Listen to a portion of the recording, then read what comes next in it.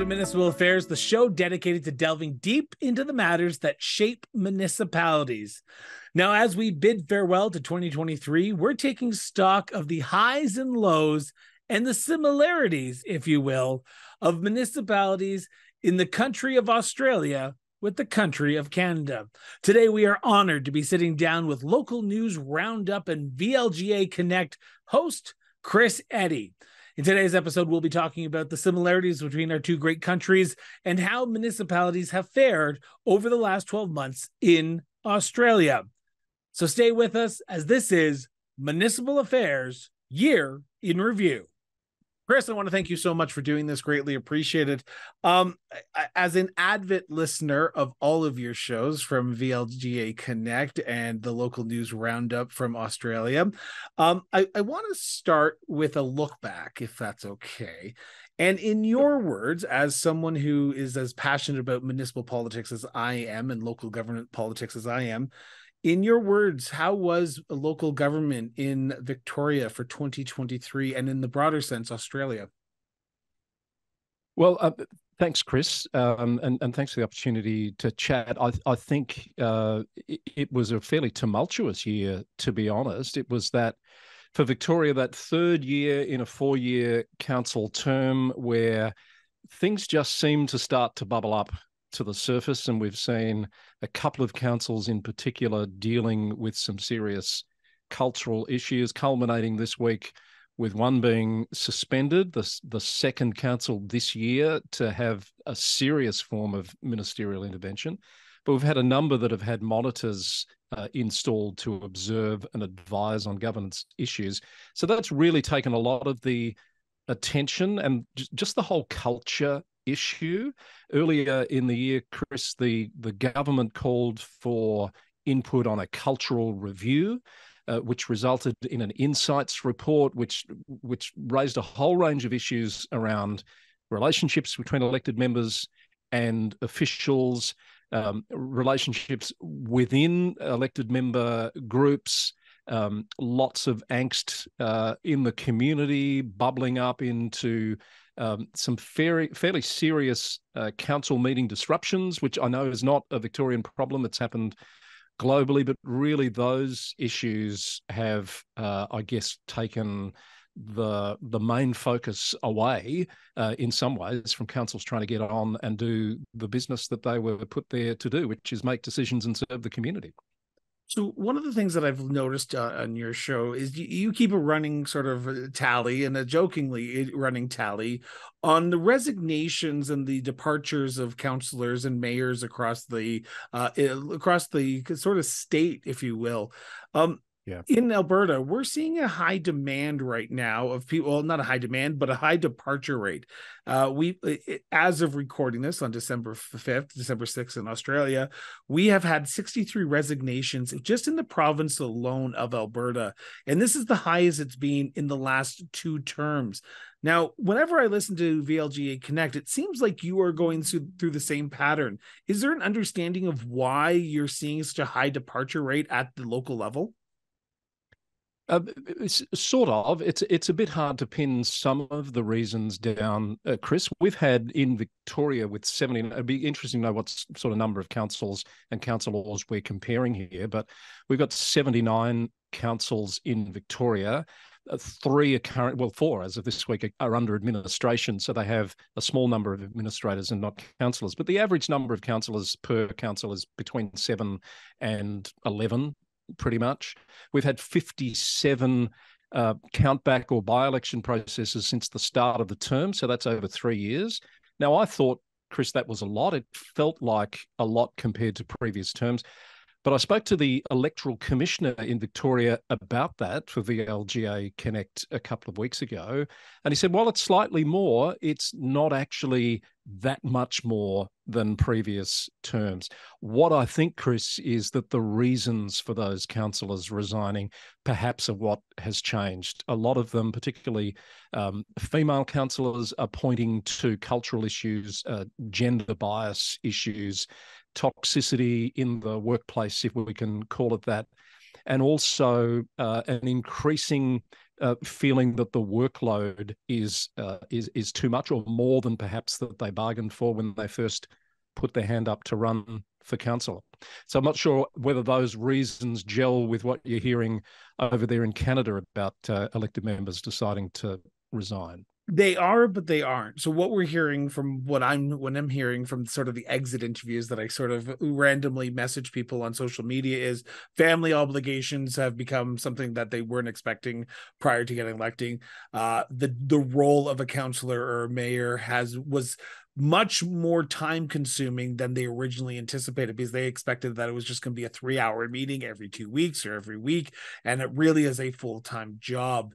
The reason I asked that question to follow up on the first question is because you talk about the culture, the sort of the review of the culture around local governance in the state of Victoria. Do you mind me asking how the review is going? Are you seeing a change? Are you seeing the state government trying to come in and help local governance address these cultural changes, and people sort of not wanting to? Or is there a big change locally that they want to have that culture change? So it's sort of yes and no. So originally, as a result of that whole process, it sort of felt like the government was leaving it up to the sector to come up with ways to address the issues. And of course, it's very hard to get agreement. A lot of elected members resented suggestions that were coming from the professional peak bodies about more sanctions for misbehaving councillors, etc. And there's a fair narrative there about the minority behaving in a bad way, but the majority sort of being tarred with that brush, if you get my meaning. But to cut what's been a fairly long story short, the local government minister in Victoria, as recently as about 2 weeks ago, as we record this, has come out and said there will be changes made to the legislation next year to call councillors to account or hold them to account more for behaviour, particularly individual councillors that are dragging down the rest, if you like. So up until this point, the minister, unlike your municipal minister in Alberta, as I see this week, hasn't had the power to deal with individual councillors.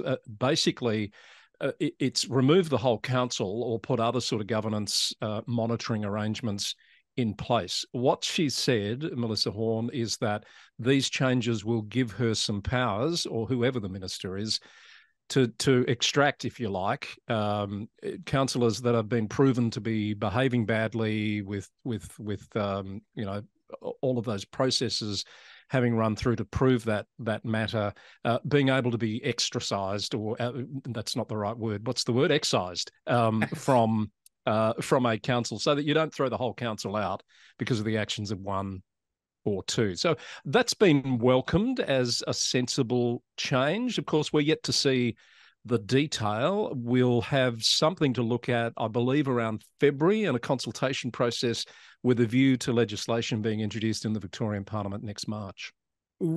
In Alberta particularly, and even across Canada, I'm seeing the introduction and the appointment of a lot of administrators municipally. When I listen to you, Tony and Julie, sort of do your Friday morning roundups, I often hear that another council is under administrative control in Victoria.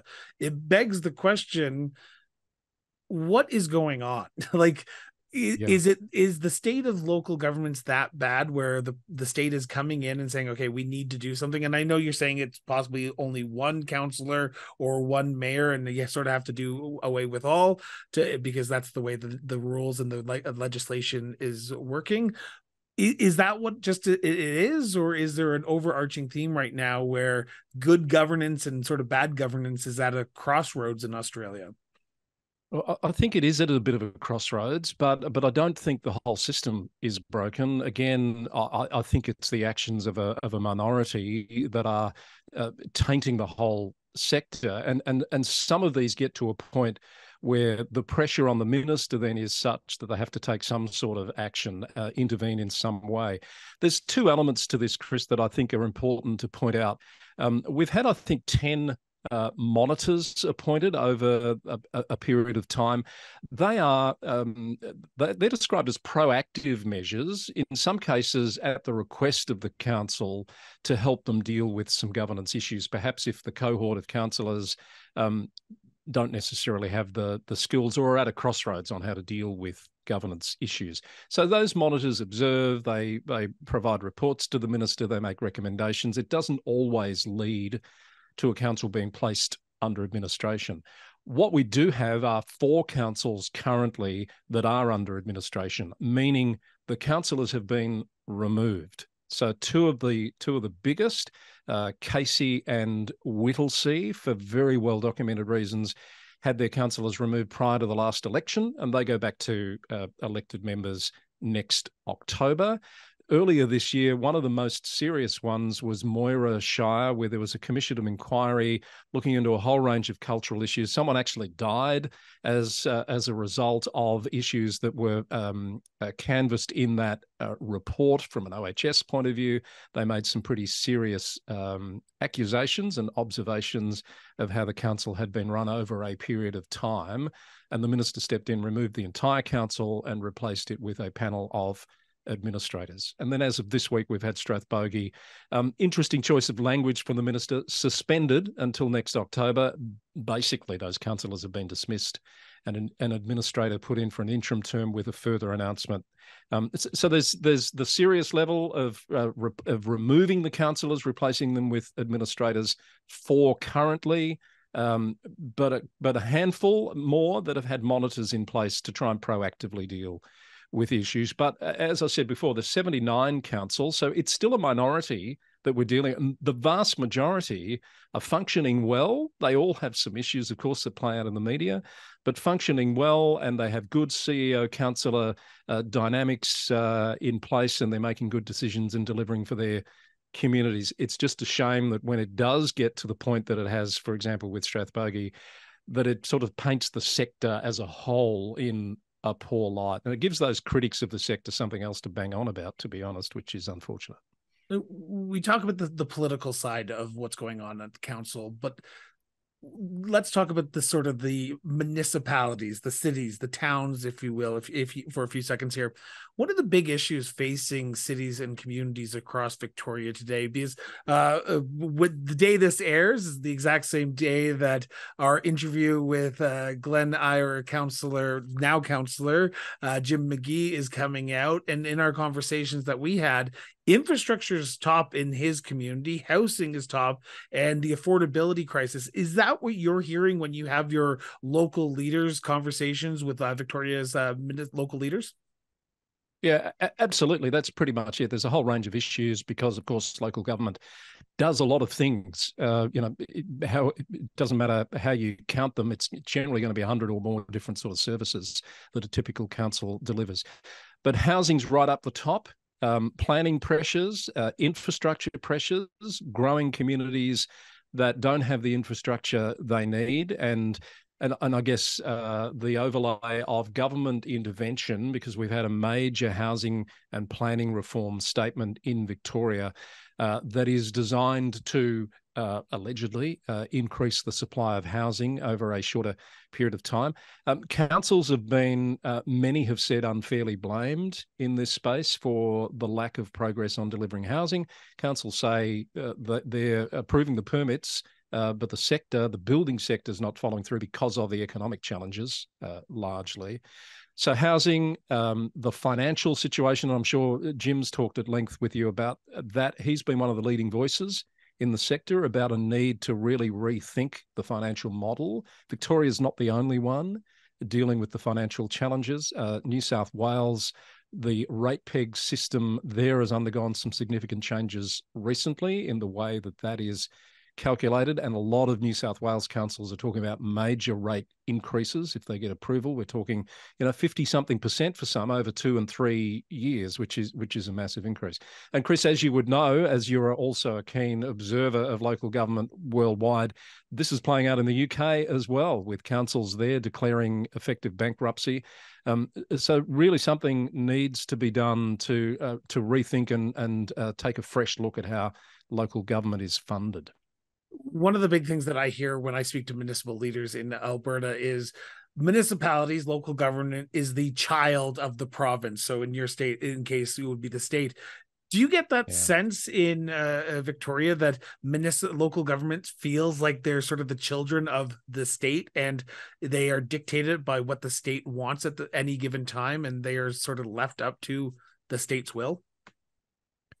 Yeah, I use the term creature of the state. We only exist in Victoria as by virtue of state legislation, and it's the same in most states. There's no federal constitutional recognition of local government as a level of government, so we are beholden to state legislation. And what we've seen, if I use the Victorian example, Chris, is new legislation a few years back, 2020, which was said to be principles-based and less prescriptive. It's a bit of a cycle. So the old act had gotten so prescriptive over a lot of years with lots of changes. And then we saw the Operation Sandon report, which responded to some pretty serious planning-related issues at the city of Casey. A lot of that's being dealt with these planning reforms recently announced by the government, which I think it's fair to say is pushing the dial a bit back, a bit more towards prescription from the state. But absolutely, the state holds the reins. It's imposed the rate cap. It passes the legislation. We have a local government minister that has powers to obviously intervene, as she has done in recent times with some councils. I don't see that changing anytime soon. Do you see the federal government intervening anytime to sort of help municipalities out? Because right now we're seeing in Canada a big jurisdictional battle between the provinces and the federal government on who is going to help municipalities more. And it seems like the municipalities are, and I sort of spoke with the Federation of Canadian Municipalities President Scott Pierce on this. And I said, are you feeling like a child stuck between two arguing parents?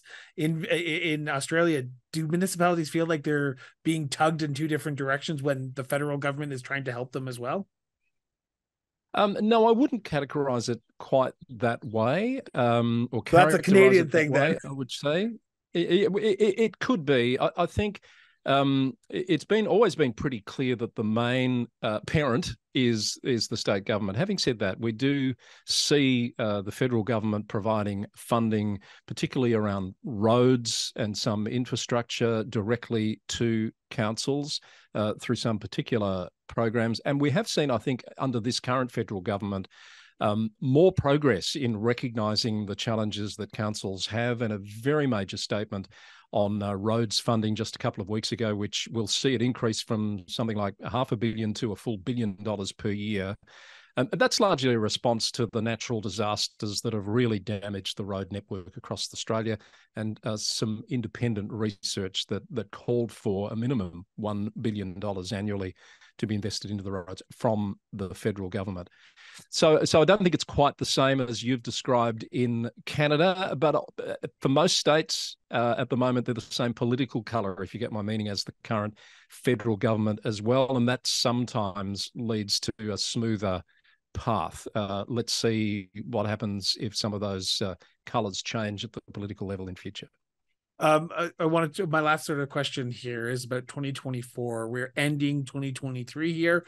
What are you looking for? What advancements in the local government arena are you looking at in 2024 for municipalities across Victoria, or even for the Minister of Local Government to sort of achieve in 2024? What stories are you going to be watching it for?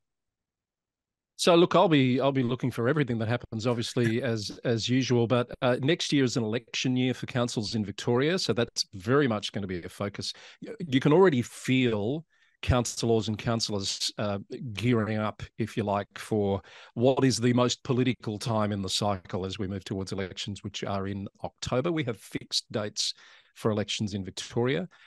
March is elections in Queensland, one of our other big eastern seaboard states. They operate a little bit differently to Victoria, so I'm sort of keen to watch that process play out. They have more directly elected mayors there, for example, than we do in Victoria.